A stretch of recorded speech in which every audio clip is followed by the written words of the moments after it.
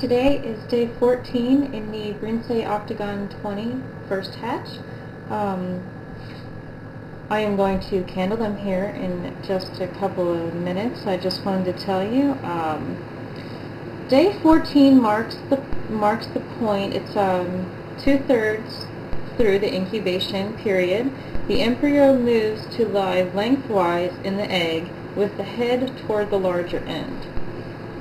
Okay, so by now most of the organs have developed, and growth is the major activity. They have down, the skeleton is calcifying. On day 8 the first sign of feathers appear. That's very cute. Okay, so by day 14 what we're looking at is the embryo lies lengthwise, the head is closer to the larger end. And this is according to, credit goes to poultryhub.org. Okay, so let's get started. Okay, it's day 14 here, and there's not really, it's already that the chicken is like so big in there that you can't really see much. Looks good.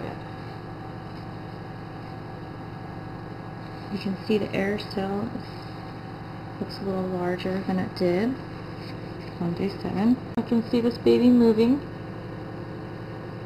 but not on the side you're looking at, so sorry.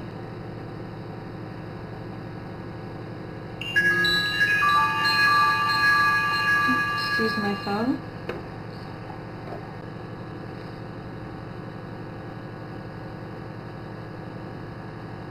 Day 14 is a great day for embryo movement, and I'm sorry that it's so dark, it's hard to see.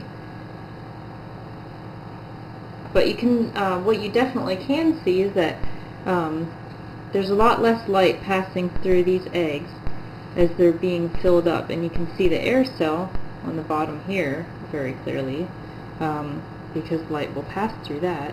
But the egg is almost full because we're 2/3 of the way there. Okay, this is the only egg that had to be removed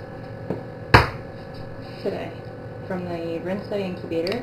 Started with 24 eggs, and we removed 3 after the first candling, and this one is being removed now, and we're going to inspect it.